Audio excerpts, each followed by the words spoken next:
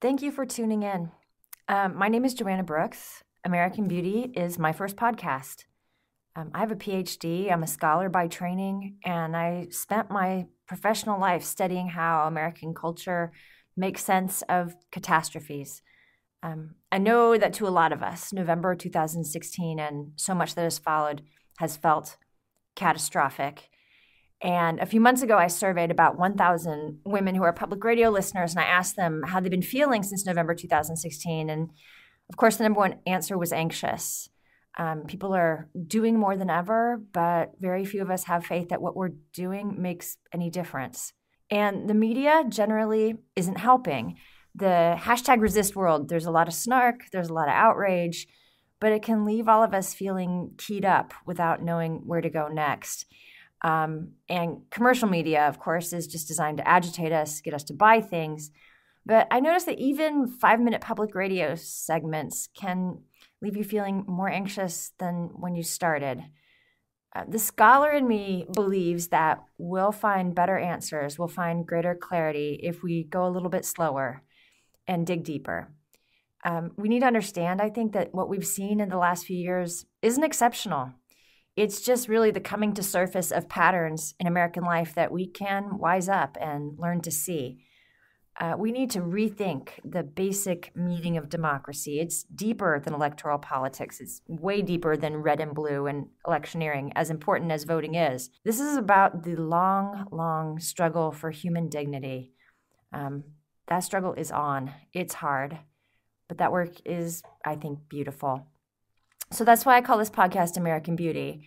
And in it, I'm going to bring you voices from women who are engaged in that work as everyday citizens, but also as scholars, as intellectuals, as people who study and think for a living and see these deeper patterns. And what I'm hoping is that it'll help you feel less alone and more connected and more purposeful. I hope it works for you, and I welcome your feedback at AmericanBeautyPodcast.org. And please, if you like what you hear, subscribe, rate, and review. We're on iTunes. Thank you.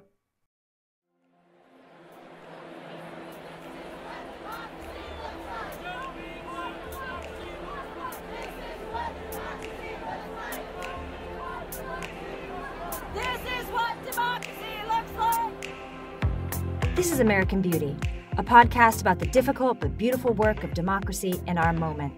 I'm Joanna Brooks.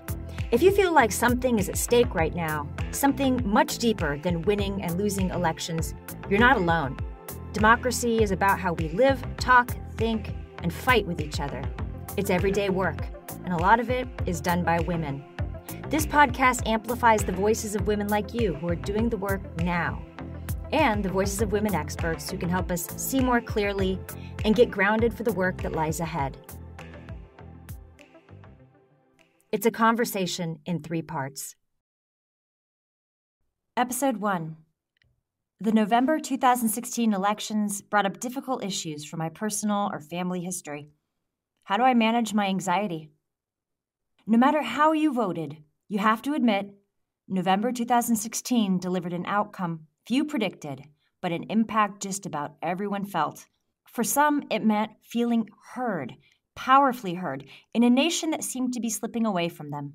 For others, it meant confusion, disbelief, fear, even flashbacks to some of the most difficult moments in our personal and family histories. I remember a few days after the election driving around my suburban neighborhood, which is ostensibly about 50-50 Republican Democrat, thinking, okay, who voted for this guy? And more importantly, if things got really bad, who would hide my family and who would turn us in? Now, our family's Jewish. I don't come from any Holocaust survivors. My grandparents and great-grandparents came to this country from Eastern Europe, and I grew up to stories from my maternal grandfather about how he escaped from Russia as a boy by hiding in trees during the day with his mother and brother after his baby sister had starved to death and walking at night. So clearly that memory was still with me, but I had never translated it into any kind of paranoia or worry about the present, and certainly not about the U.S. So this reaction came as a great surprise to me. I am Korean. I was born here, but my parents were born in Seoul, came over in the 60s. And what came to my mind was the whole World War II situation with the Japanese. I have no doubt in my mind that if North Korea decides to be aggressive and declare war or do something that would cause us to declare war, Trump would do the same thing for Koreans, North or South. And I'm obviously concerned for my safety, but I'm personally a bit more mobile than my parents, who are older and not quite so aware of what Trump, how evil he can be. Plus, I have an uncle who is now dead, but he was from North Korea. So what would happen to my cousins and my aunt? I think regularly about the fact that we have family in Canada, and though we may not be preparing on a daily basis to leave if we have to, I am mentally prepared to drop everything.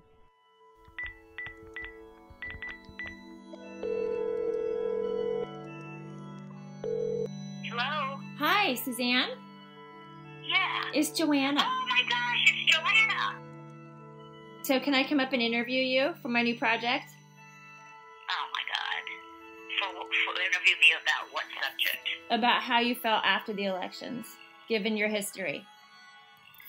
Well, you know, I'm going to be very open and honest with you. That's good. I'm very concerned because this thing hits me so hard that I don't want to end up crying. I know. And if you do, we'll deal with it, but I'll try not to make you cry. Her ever-watchful embarkee, Bijan Frichet, Kelvin, gets to the door before Suzanne does, but she follows quickly behind him, scolding him, throwing the door open and bringing me in with open arms. Suzanne is pretty much a part of my extended family. She's Jewish, but I note there is no mezuzah, a traditional Jewish doorpost marker, on her doorframe. So, my name is Suzanne Salzer Yesk, and I live in Newport Beach, California, which is a beautiful place and has many things going for it, but it also has things that, I don't know, I'm not so comfortable with. I guess along with the good comes, maybe I won't say the bad, but things that I don't value as much. And I live in a community that is super wealthy, and they are very entitled people, and they don't want to hear about what's really going on in the world because they're living their, their perfect little lives, and they've got more money than God. Full disclosure, no surprise, Suzanne is a Democrat and a straight shooter. My conversation with Suzanne actually started the weekend before the November 2016 presidential elections at my daughter's bat mitzvah. And you stopped me, or I crossed paths with you as like plates of bagel in hand. Right. Exactly. And you looked me in the eyes and you had terror in your face. Did I? Yeah. And I took you by the shoulders. I said, "Are you all right? What's going on?" And I wasn't all right because I was very, very afraid of what we were coming into with this presidential election.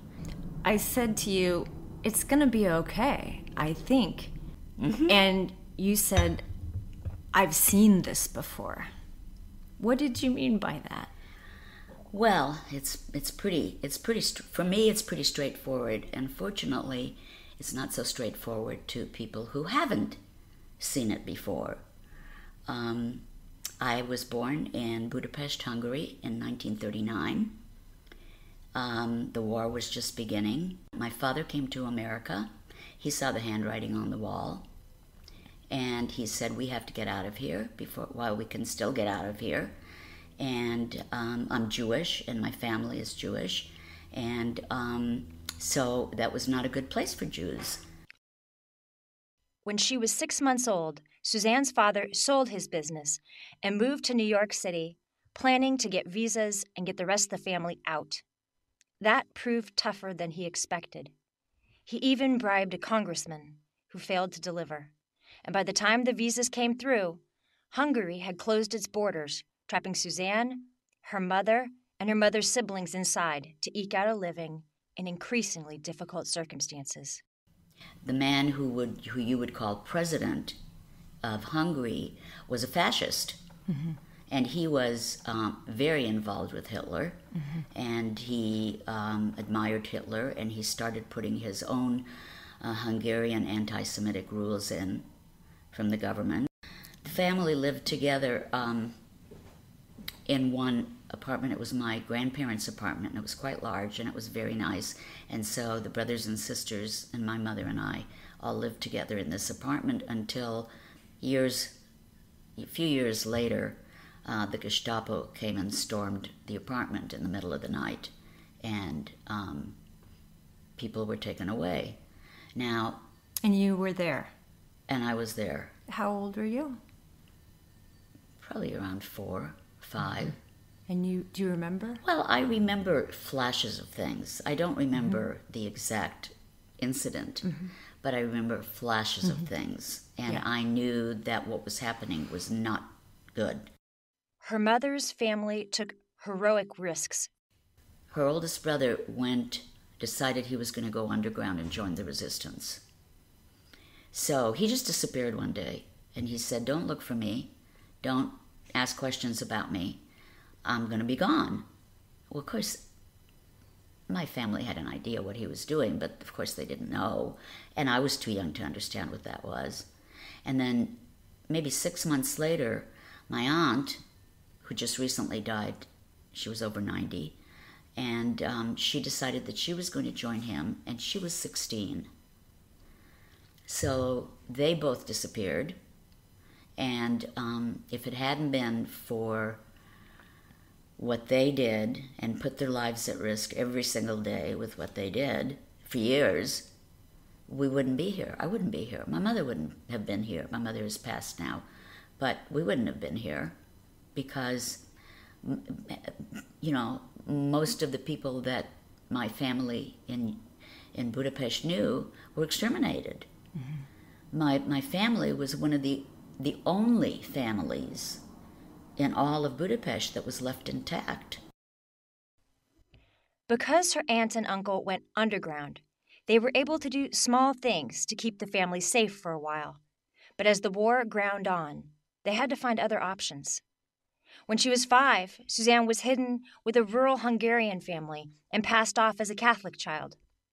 She then spent a few months in the custody of the International Red Cross. Her grandparents found safe harbor for a while in a house established by the humanitarian Raoul Wallenberg. The family even hid out in the woods for 6 weeks one winter. Every time you thought you were safe, something would happen, and your safety was shot to pieces, and you had to find something else. That's just the way it went. And meanwhile, your dad is still in New York. Yes, and no communication. Oh, goodness. Everything was cut off. No radio, no letters, no nothing. I mean, people can't conceive of that. I mean, there was danger all around, every minute. One time, when we were still living in my grandparents' home, my mother went out to look for something to eat for the family, especially for my grandmother and grandfather. And we lived pretty close to the Danube River. Mm-hmm. And as she was walking by one of the side streets of the city, she saw Gestapo. It's okay. And they had some Jews with them, and one by one, they were shooting them into the river. Mm-hmm. And my mother saw that mm-hmm. and told us about it.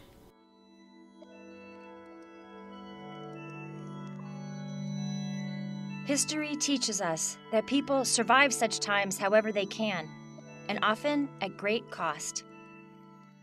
My aunt not the one that went underground, but the one that was left in the family, with the family, was a beautiful woman. She was very blonde and she had blue eyes and she looked nothing like Jews. She was the epitome of what the Germans thought was beautiful. And you want to know what my aunt ended up doing during the war? Yeah. She took off her star and she took on a false name with papers, of course, that were supplied by my aunt and uncle. And she went to work sewing Jewish stars for the Gestapo. And when the war was over, she was wrecked. I mean, she never became her whole self. And she died a few years later. Suzanne's mother, Magda, chose a different path. My mother was an extraordinary woman. She was. She, I don't know, all 4 feet 11 of her had more courage than most men that I know, and women. She decided that she was going to do everything possible in her power to keep us alive. She was on her way. They captured her, and she was on her way. They put her on a train. And by this time, any train that a Jew was put on, they somehow figured out she was Jewish, and they put her on a train to Auschwitz. And that's where she knew she was going, because that's where they sent people at the end of the war. They didn't send them to the other camps. They just sent them to Auschwitz for quick destruction. And so the train slowed down somewhere out in the country, and she could feel that the train slowed down, and she kind of looked through the slits to see where they were. And I don't know how this happened. She never really fully explained it to me, but somehow she managed to get out of the transport box that they were taking Jews to concentration camps in. I don't know. Maybe it was left open. Maybe, I don't know. She never really explained it. She jumped off the train as it started to move. And the reason that she did that was because she knew where the train was going. And she figured, and people always said, well, weren't you scared? And she said, yeah, I was scared, and I didn't know if I would even make it, but I was more scared of what I was heading to, because that was going to be the end, and it was going to happen very quickly. So she jumped off the train, and she made it, and the train pulled out, and and it was dusk, and there were a group of factory workers that had just left work, and she somehow managed to wind her way into the middle of those people just kind of leaving the factory to go home and go about their business. And she just kind of blended in. I don't know how. I don't know. To this day, I don't know how. And that's how she escaped. That's how she escaped the train to Auschwitz. Towards the end of the war, when Germans entered Hungary, imposing their machinery of extermination, Magda obtained false identity papers and went to work keeping house for a family in the country. Because children could not get false papers, she falsified Suzanne's identity as her illegitimate child. We had a lot of sessions about how I was supposed to behave and what I was supposed to say if people asked me about things. And one night, there was a banging at the door. Have I told you this before? No. There was a banging at the door, and it was late. And of course, everybody knew who it was because that kind of banging only comes from the Germans. And it was the Gestapo, and they wanted to see who was living here and why and what they were doing. And so they started throwing questions at the adults, and of course including my mother. And time went by, and then they got to me. And they said, well, what a lovely little girl you are. Let's have a little talk. Were you in the same room as your mother? Okay. But no, not then. Then they had said, you alone. Yeah. Let's just go into and one there's of the how other many? rooms. 3 or 4? What? 3 or 4? No, I was 2? by then. I was like no, but how many many? Mm-hmm. 3 or 4. Mm-hmm. In their uniforms, exactly. and it's night. Oh yeah, they were fully regaled. I mean, there was no question about who they were. And of course, they screamed that that's what they were. They only knew how to shout and scream. They didn't speak in regular tones. So they said, why don't we go into the other room and, we'll give you a piece of chocolate. And so my mother shot me a look. Of course, she couldn't say anything. And she shot me a look like, okay, this is it. This is what I've been telling you and how you're supposed to behave. And so they did. They took me into the other room. They started asking me. They didn't do anything harmful to me, but one of them had me sit on his lap. Oh. And I was, you can imagine, and I was scared to death. And they started asking me questions, and I can't remember exactly what the questions were, but you can imagine they wanted to know who I was and why I was there and what was I doing and how come I wasn't in school and blah, blah, blah, blah, blah. Well, by some miracle, I passed the test. And they finally let me back into the other room, and my poor mother I thought she was going to keel over. Did you feel like you'd done something courageous and bold? No, I don't. I don't feel that way. I feel like I did what I was schooled to do. I mean, I was a kid. What did I know about courageous and bold? I mean, now I do. But that's not what stayed with me. So, I mean, I've told this story so many times to the Holocaust Museum, to Steven Spielberg's people, to other people that asked me, friends, and I still cry when I tell it. And here I am, I'm 79 years old. And this happened when I was like 6. So, no, it never goes away. And my doctor said, don't ever look for it to go away, because it's not going to go away. You'll just learn how to deal better with it.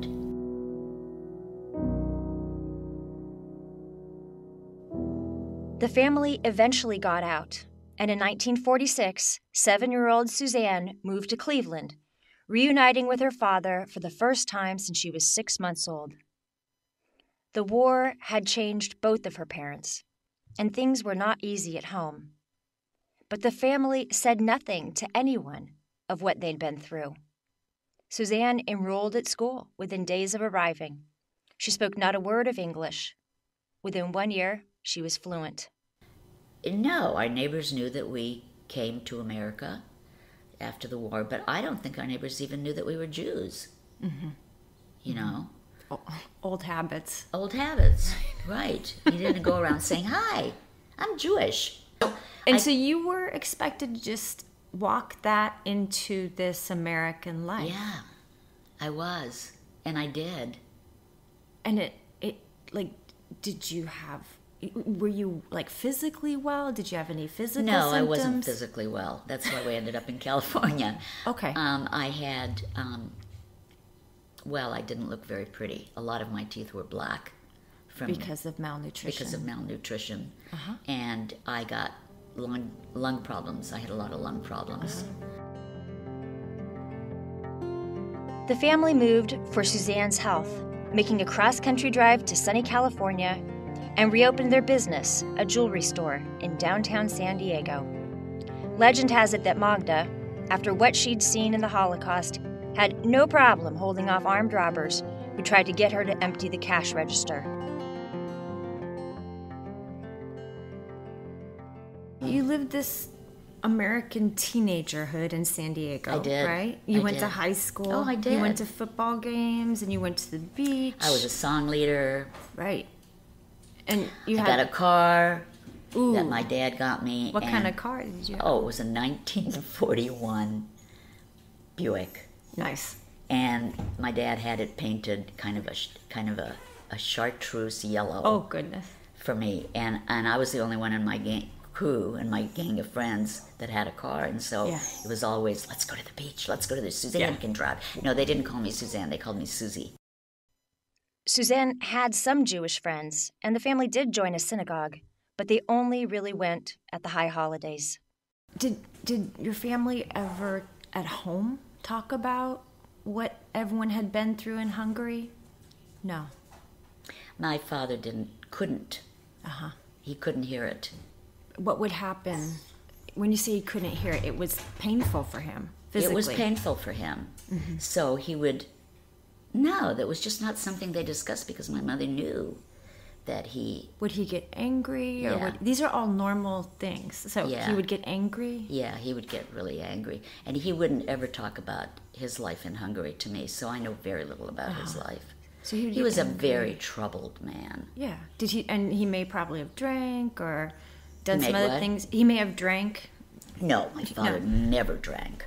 Yeah. He was an abstainer. We never even had anything but Manischewitz grape wine for Passover in the house. Right. So no, he didn't drink, but he was very, very... He was paranoid and he was neurotic. Right.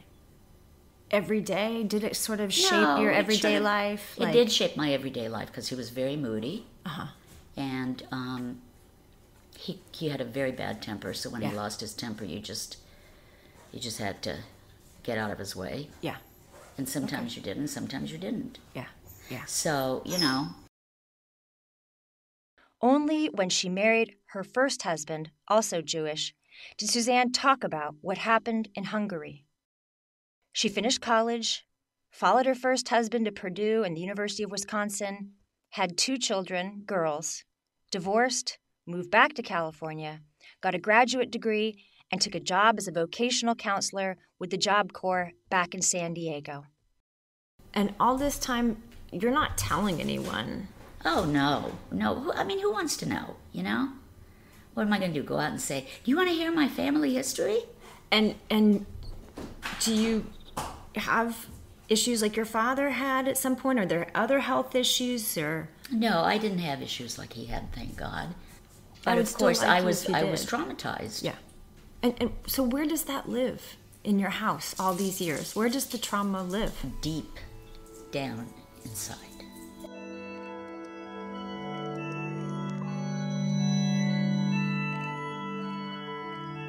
Fast forward 30 years. It's election year 2016. Donald J. Trump becomes the Republican nominee for president. This really put the fear of God in me. And I just had this strong sense that this man was going to be harmful. Mm-hmm. Harmful to the people of this country. And how did the sense start emerging again? You know, you said it lives deep inside well, I you. have, you know, I struggled with anxiety all my life to a greater or lesser degree, greater now.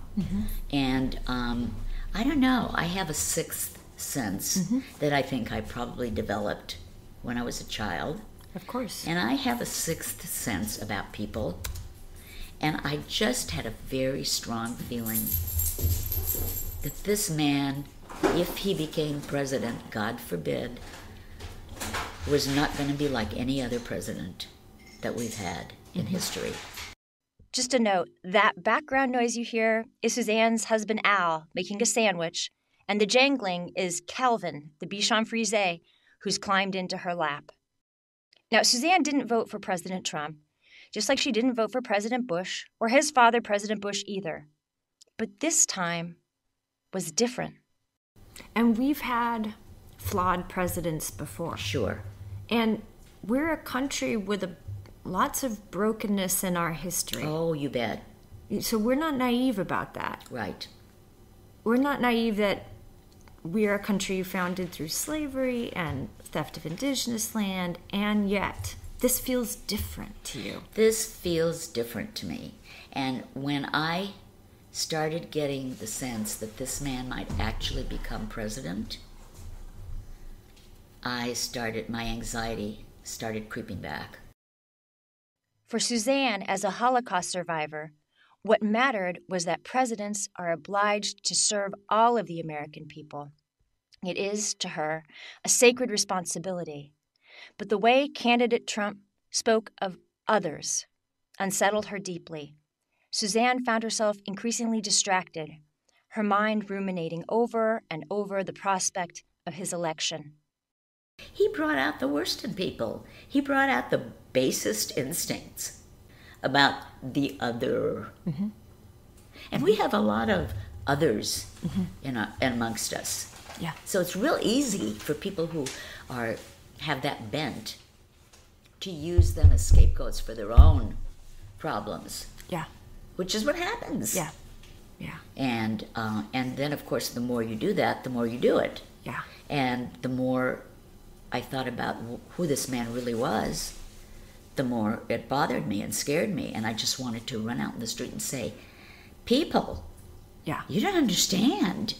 Yeah. You don't understand. And in fact, I said that to a couple of people, and they said, well, how come you understand? How come you think you understand? And so I would say, because I lived it.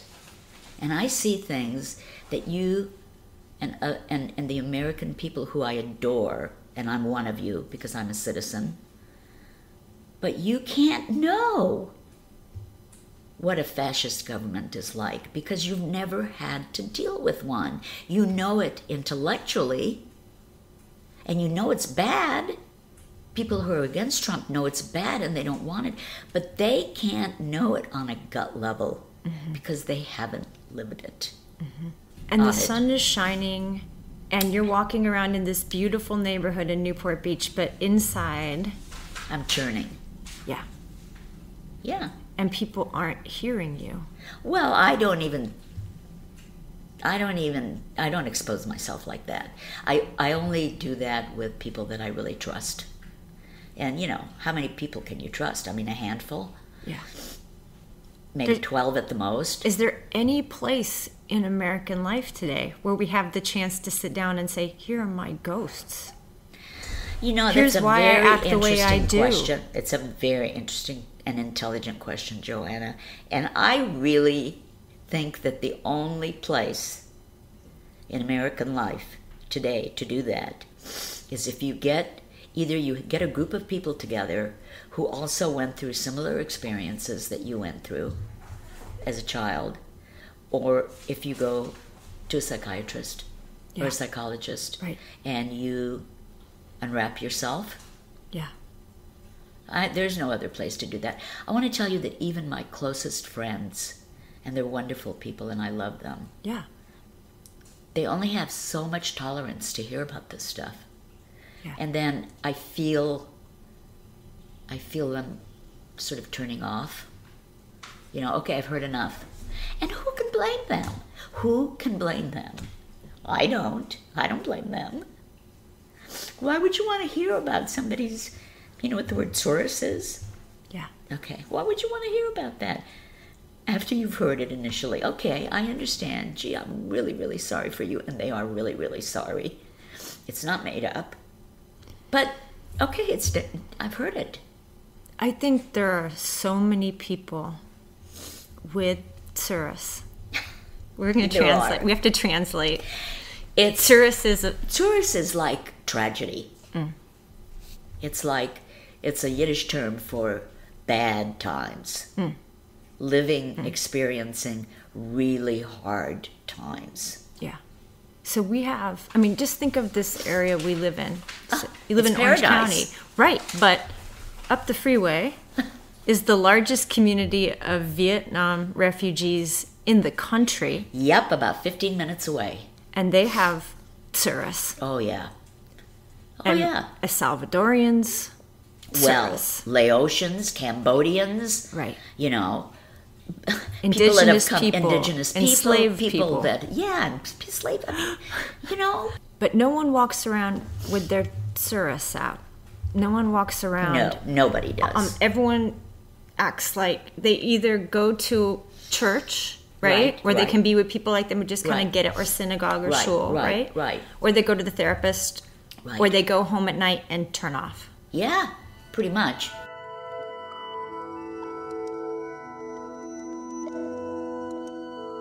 What would it mean if everyone walked around with their tsuris out? What would it mean if these sorrows and fears had a place of respect or honor in our political culture? Where would the ghosts live in the great house of democracy? Would it change us? Would it change the way we live together, the way we do politics? And you had relatives who actually joined the resistance, right? And so we talk about resistance. Oh, yeah. Right, hashtag resistance. But what do we need to know about resistance that we don't get right now, since you've seen it before? You have to be very, very motivated to change. You have to be motivated for change, to bring about change. You have to be motivated beyond just saying, gee, I really don't like this and I don't want to see it happening. Right. You have to be willing to give of yourself time, energy, money, commitment, regardless of whatever else is going on in your life. Suzanne admits she doesn't have the energy to be a full-time activist right now. She's doing what she can, donating, volunteering for local candidates, telling it like she sees it. But it's tiring and frightening. And she wonders if her life story, if her life, makes any difference, especially with how busy everyone is these days, how the time seems to go so quickly.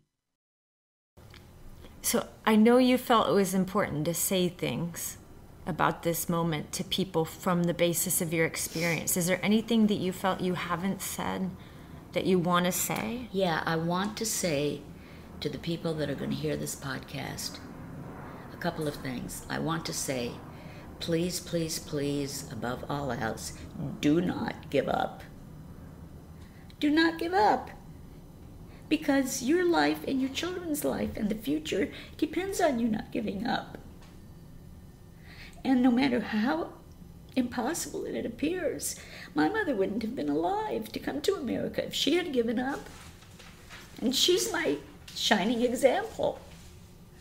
You know, why did so many people give up during the war? Why did so many Jewish people give up and say, well, that's the way it is, and then they met their deaths?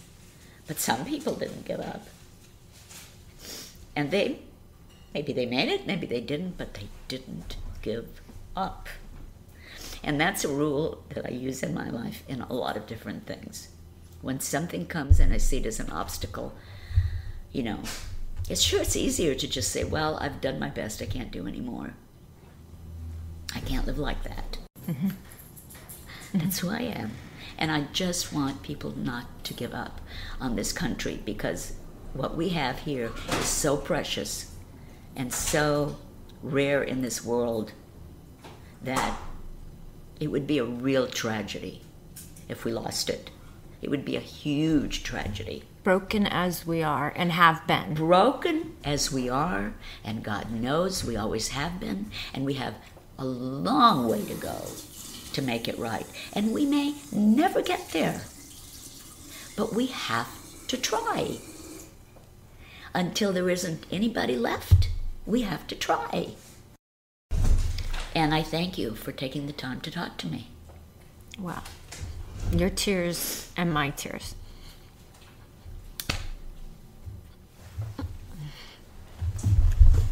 I'm sorry. Oh, you don't have to be sorry. You had nothing to do with it. I don't care.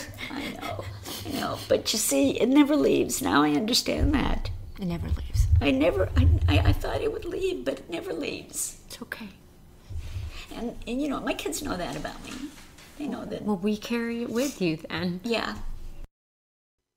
What would it mean if the difficult personal and family histories so many Americans carry, if all the ghosts had a seat at the table? What would it mean if our sorrows and fears had a way to be heard in our political culture? Would it change us? Would it change the way we live together, the way we do politics? And the way American society works these days, we're often left to deal with our anxiety alone, or maybe put it out there on social media, post a meme, pick a fight, sign a petition.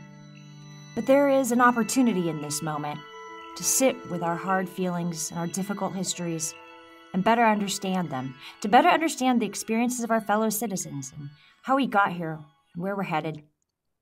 In part 2 of this episode, I'll bring on 3 women experts in how American communities, including Indigenous and refugee communities, manage trauma and the anxiety that follows, and what powerful lessons we can find if we learn to carry our stories together. I hope you'll come back and help us. We'll give the final word to Suzanne's mother, Magda, interviewed here in 1988. And you're not supposed to, radio, you have to give the radio in.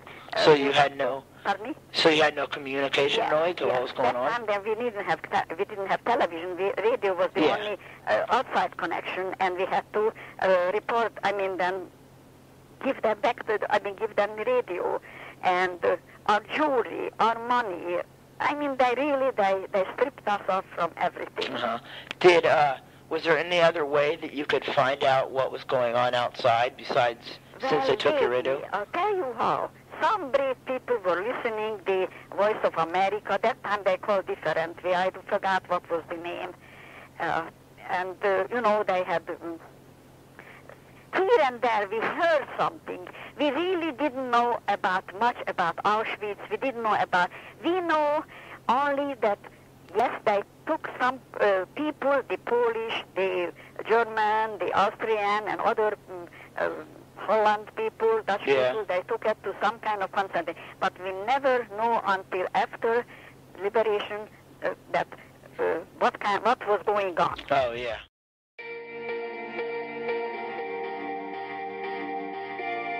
Hi, my name's Teresa, and I'm a co-founder of Haven Tree. Haven Tree is a quarterly subscription box that's focused on your self-care. Each box is filled with items that make caring for yourself an indulgent ritual and not just a chore. Natural skincare products, beautiful totes and planners, purposeful jewelry, journals, and craft kits, because making something is so good for you. Self-care is a powerful tool. We'll show you how to master it. Listeners to the American Beauty Podcast can get $10 off their first box by entering Beauty10 at checkout. Visit www.haventree.shop for more information and to sign up. That's Beauty10 at www.haventree.shop.